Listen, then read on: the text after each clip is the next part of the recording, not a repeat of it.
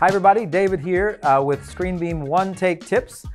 You just got a ScreenBeam in your classroom. What do you do if you have an iPad that you want to connect? Sometimes you can have a QR code up here and that might work for you to scan that QR code and connect your iPad.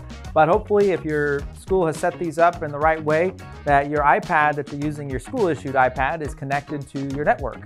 And so the ScreenBeam will also be set up that way. So to connect on your ScreenBeam on your iPad, you're just going to go into your AirPlay menu. In this case, I'm going to swipe down.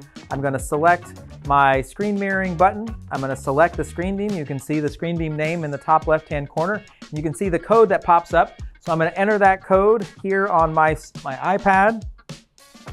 And it's going to have to do a little bit of thinking to do that first connection. Once it connects though, you can see that you're up and running and you've got your iPad set up and ready to go.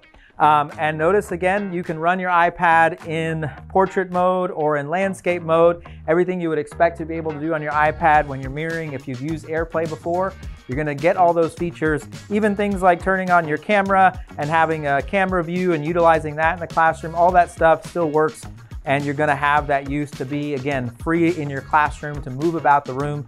You don't have to worry about being tethered to the front of the room, and it gives you full flexibility in those spaces. So all the cool things you can do on your iPad, like your pencil, being able to use this as a walking digital whiteboard, that kind of stuff, great tool to be able to use in the classroom.